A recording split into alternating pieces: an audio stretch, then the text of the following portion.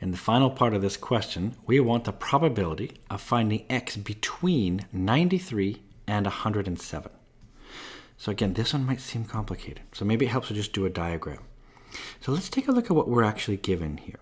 Well, we know a couple of things, don't we? We know that 100 is the mean, that's the center. We know that at 107, we know something about this area here. We also know something about this area here in case we need them, right? We know this is 0.24. We know that this over here is 0.26. That's what we know from here to here. That's 0.26. Now, they want it at 93. So maybe it helps to just kind of draw that. And here's the problem. It seems like we're kind of stuck. I mean, we need to know this. We need to know what is this area right here. This whole thing from here to here. It looks like I just drew like a hipster mustache or something. So we want it from 93. We want from that value of 93 all the way up to 107.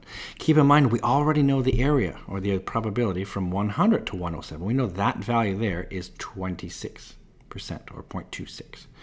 So let's look and see if maybe symmetry can help us. If you look at this, from 100 to 107, that's 7 units to the right. And if we go 7 units to the left, it's 93. In other words, from symmetry, we know then, this is the kind of almost magical part, we know this then. That this is also 0.26, this piece from here.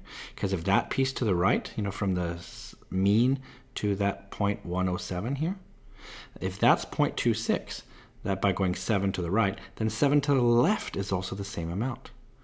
And because of that, if I want to know this area right here, which is from 97 to 107, you see how that area is just going to be, all I have to do is just add up those two probabilities. So it's going to be 0.26 plus 0.26.